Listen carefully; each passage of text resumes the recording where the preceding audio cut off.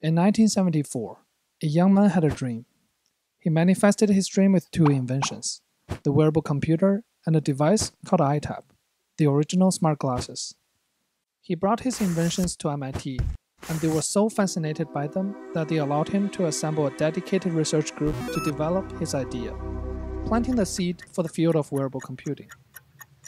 The man went on to create several other amazing inventions, such as smart watches, smart shoes, and even smart clothes, which together brought him closer to becoming a cyborg. This man is Steve Mann, widely recognized as the father of wearable computing. Now that the world is crazy about wearable computing, Steve has founded the innovation network, ManLab, to connect the hubs which carry this field today. Toronto, the epicenter of wearable computing and artificial intelligence. Silicon Valley, the powerhouse of America's tech industry. And China, the rising engineering and research power. OpenEyeTap is the first project to come out of this network.